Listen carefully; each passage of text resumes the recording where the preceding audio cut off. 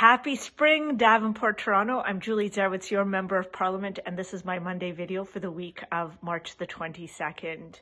The House of Commons is back in session this week, and there's three pieces of legislation that is finding its way through the House of Commons.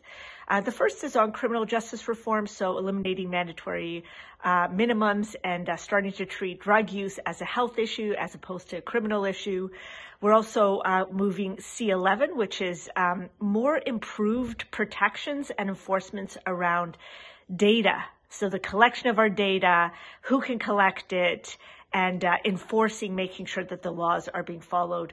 And then C19, which is Elections Act reform, is also finding its way through the House of Commons. So lots happening in the House.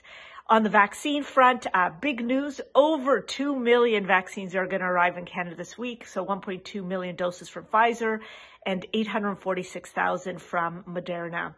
And then starting next week, 1 million per week of Pfizer will be coming. And then in terms of the other approved drugs, I don't have the numbers yet, but at the very minimum, we're going to have 1 million per week after this week.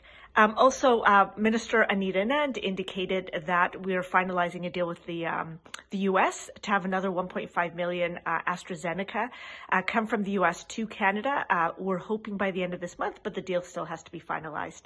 And just to let you know, there was another U.S. trial that's also confirmed 79% efficacy of AstraZeneca against symptomatic COVID-19. The world's attention has turned to the two Michaels in China. So that's Michael Spavor and Michael Kovrig, who are undergoing a trial that's in secret, that's not being transparent, and where there's literally no access of Canadian consular officials to the two Michaels. So our Minister of Foreign Affairs has put out a statement indicating that his number one priority is the safe return of the two Michaels to Canada. Also indicated that the lack of transparency around the two trials is unacceptable.